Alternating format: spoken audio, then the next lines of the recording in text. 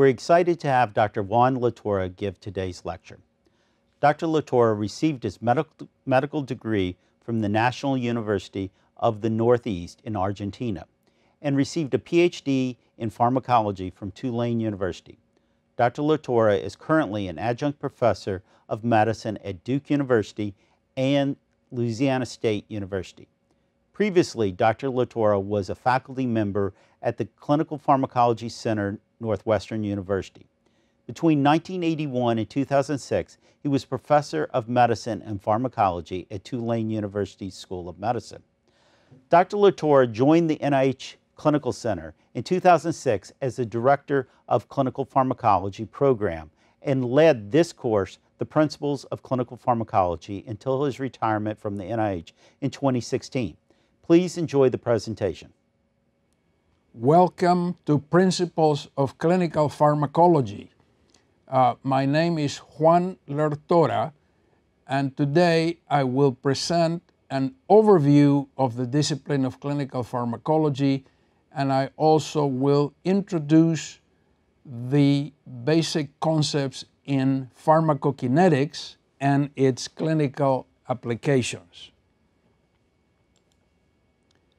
The focus of the course traditionally has been on the scientific basis of drug use, development, and evaluation. We do not consider this to be a course in therapeutics, but of course there will be relevant examples of applications of clinical pharmacology in therapeutics.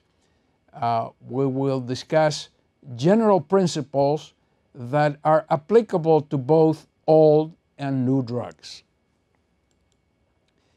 There is a textbook that has been used for this course for a number of years, Principles of Clinical Pharmacology. The lead editor is Dr. Arthur J. Atkinson, Jr.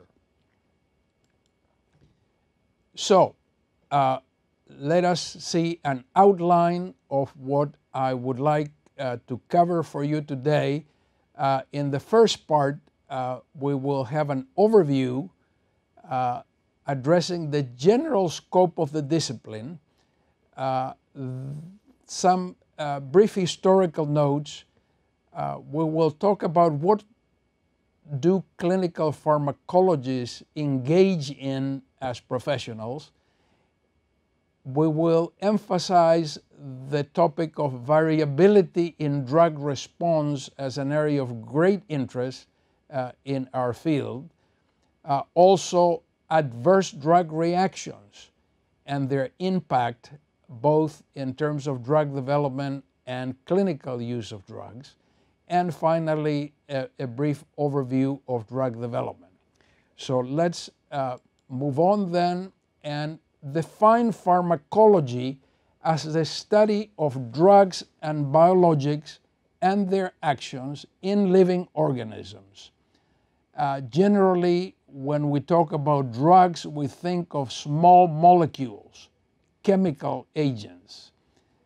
When we talk about biologics, we're thinking about large molecules, peptides, and antibodies.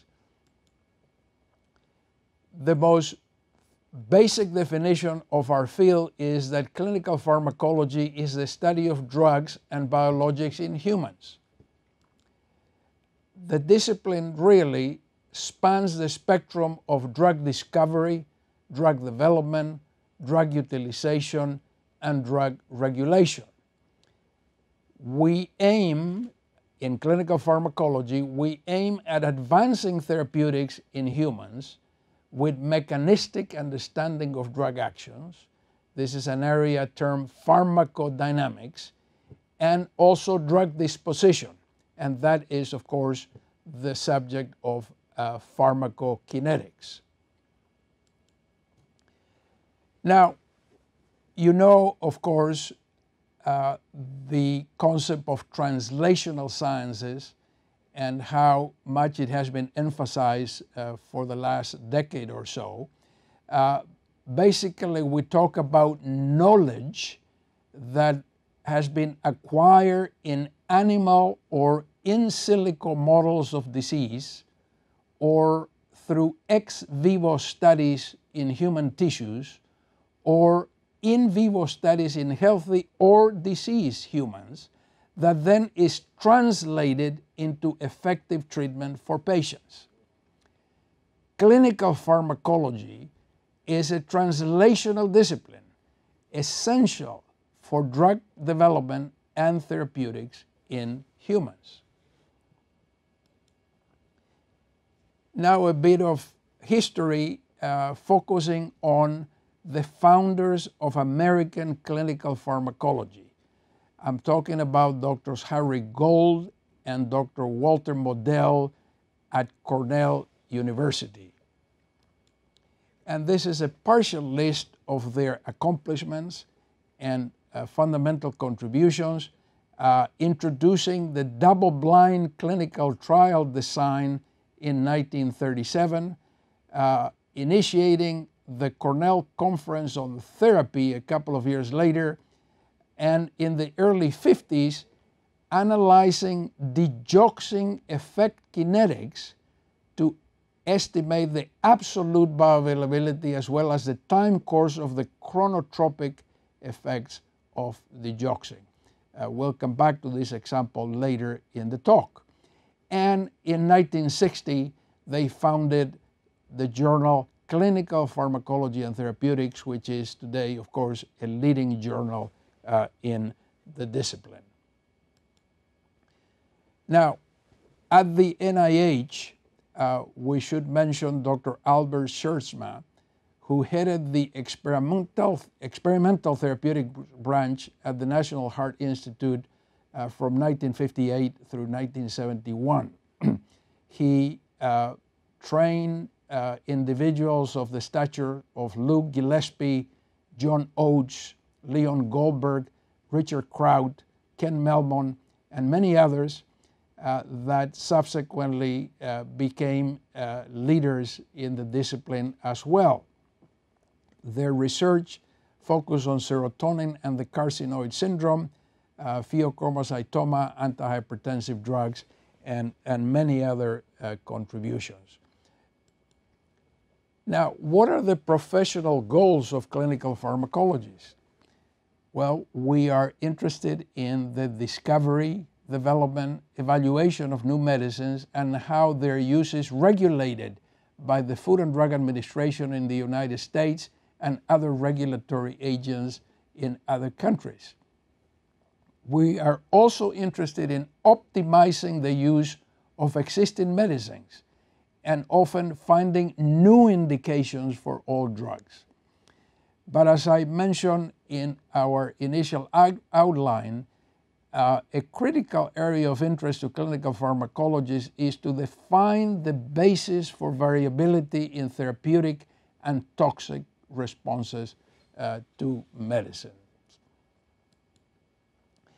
And this is an example looking at the exposure to two anti-diabetic drugs, pioglitazone on the left side of the slide and metformin on the right-hand side.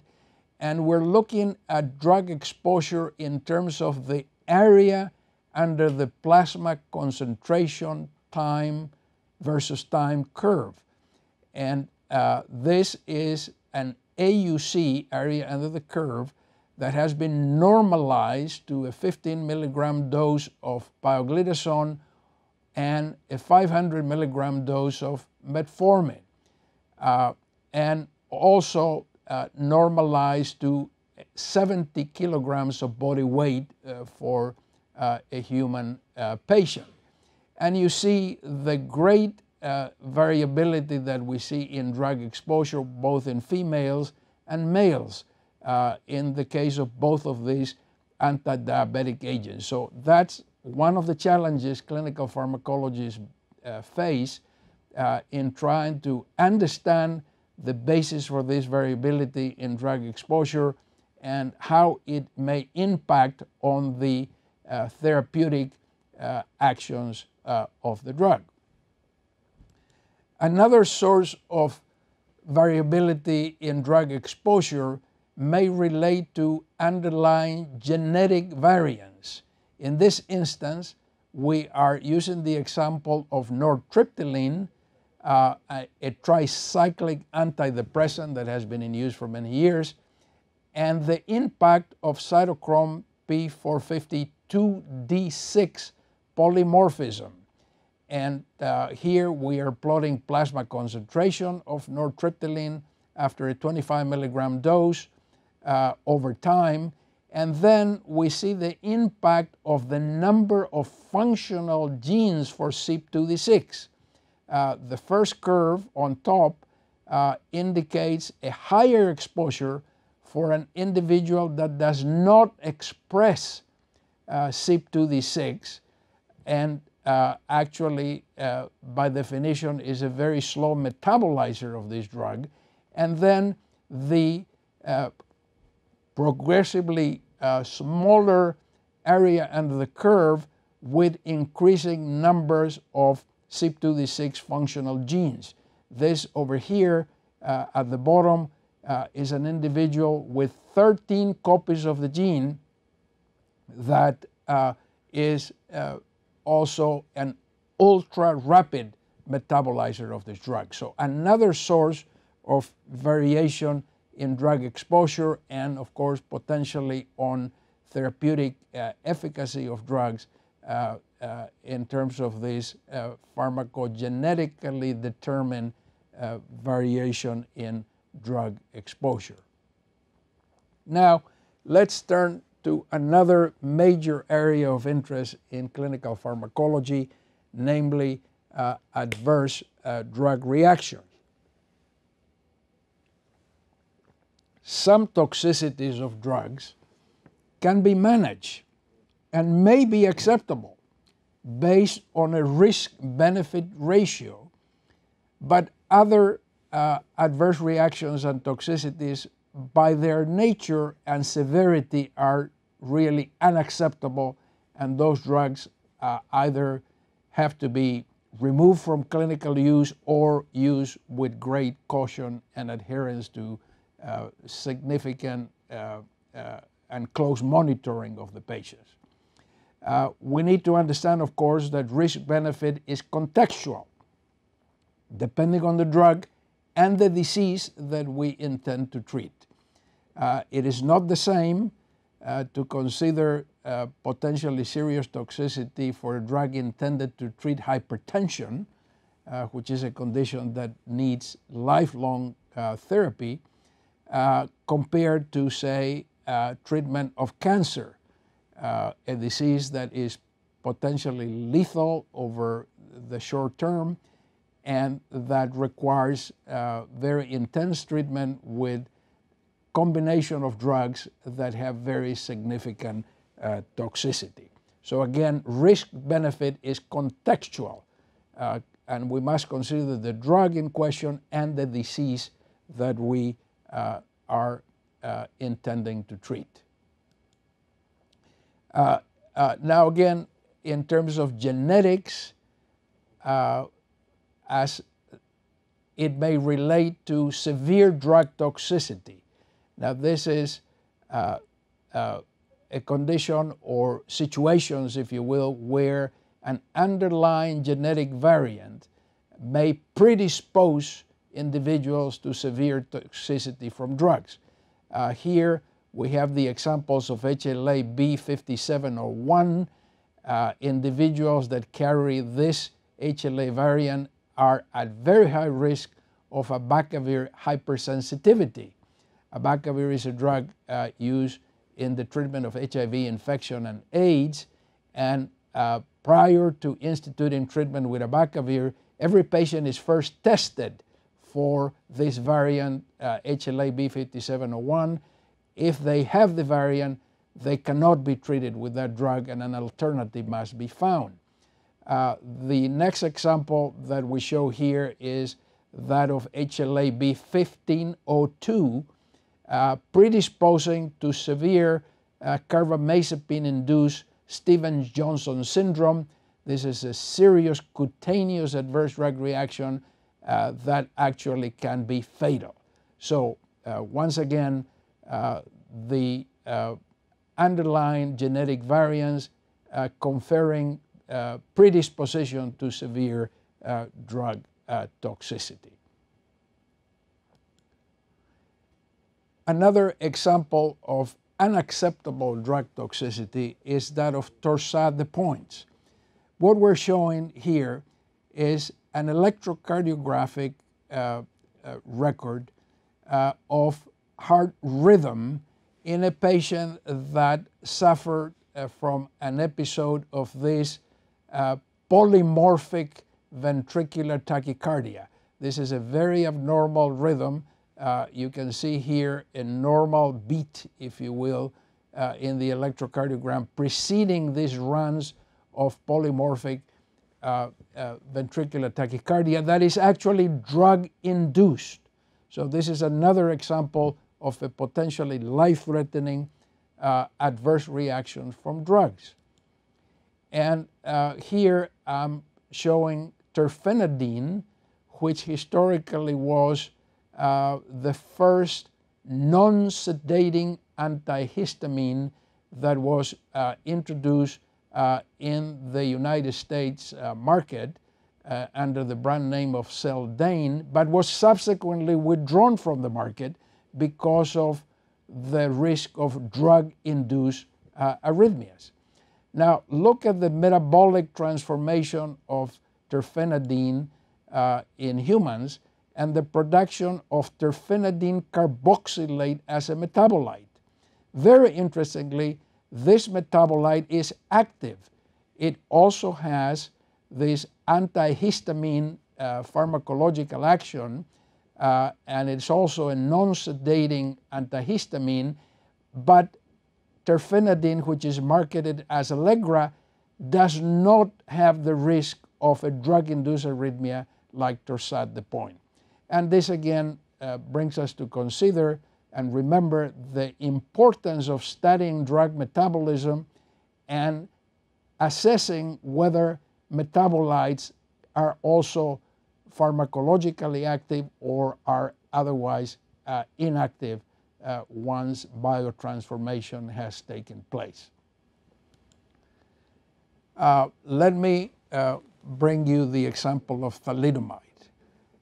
Again, in terms of unacceptable drug toxicities, but actually with a very interesting history, as I will show you in a moment.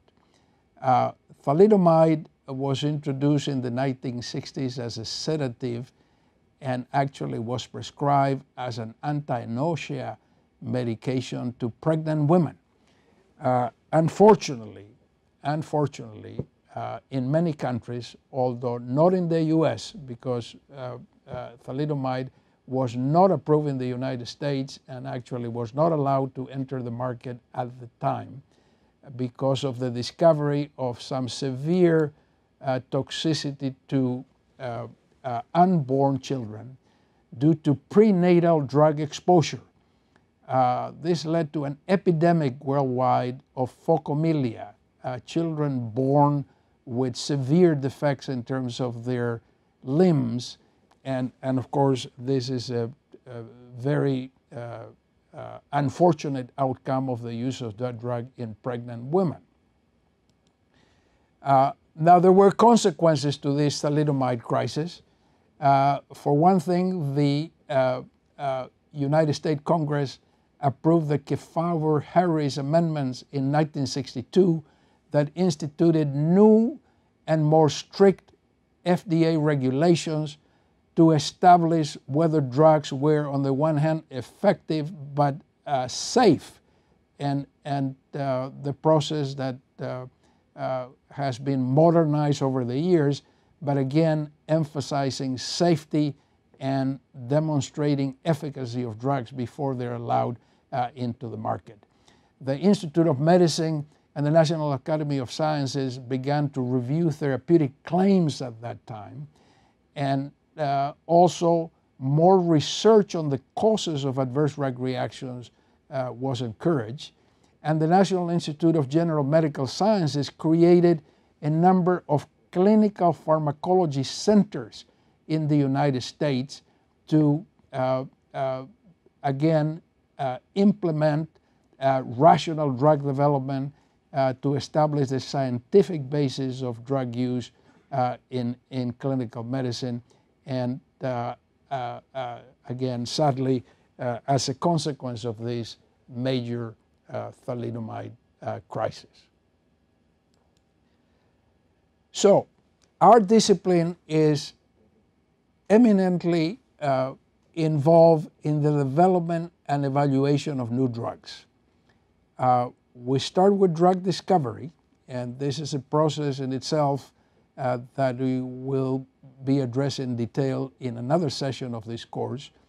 Then we have preclinical, meaning animal testing of candidate drugs, and eventually clinical evaluation to demonstrate safety in humans and whether or not the drug is effective in a given clinical condition. But then we also have post-marketing studies.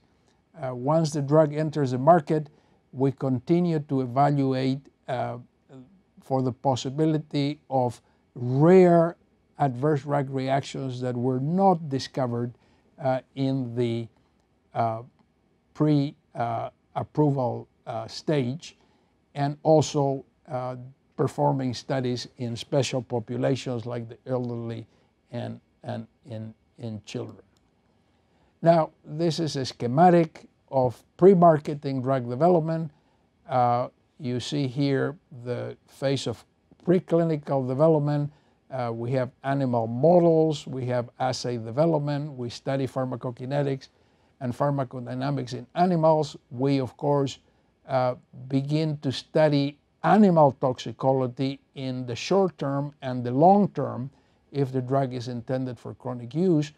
And once a package of information is developed that indicates that the candidate drug may in fact be promising, an investigation of new drug application, the IND, is filed with the Food and Drug Administration or other regulatory agencies, and then we begin the process of evaluating drugs in humans, typically considered as phase 1, first dose in human studies, dose escalations to assess tolerance, phase 2, when we do the proof of concept studies, treating patients with a condition that may benefit potentially from the drugs, and phase 3, the large randomized clinical trials comparing the new drug to a placebo or to a previously established therapy. And that then leads to the submission of a new drug application, or NDA, where the sponsor asks the regulatory agents to review this body of evidence and request approval for marketing the drug and to begin using the drug in clinical practice. One way to look at the phases of drug development is with the learn and confirm paradigm. The late Dr. Lou Shiner and his colleagues advocated this approach. Phase 1 and phase 2 are the learning phases of drug development. Phase 3 is the confirmatory phase.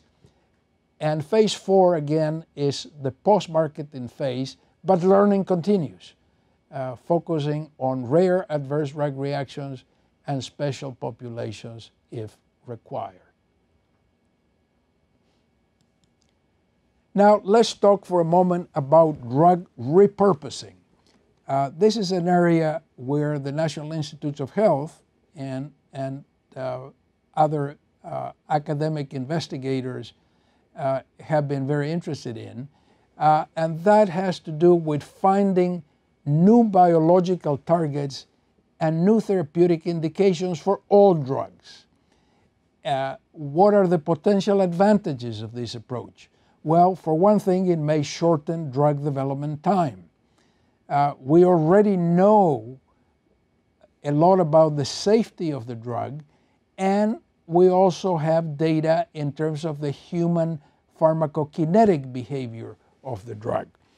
And drug repurposing then, and this is the concept of Dr. Austin at NCATS, is illustrated in this fashion. Now, typically we have a process of drug screening of thousands of compounds, and the whole process may take 10 years between identifying the target agent and performing all the preclinical and clinical phases of drug development that may then lead to drug approval.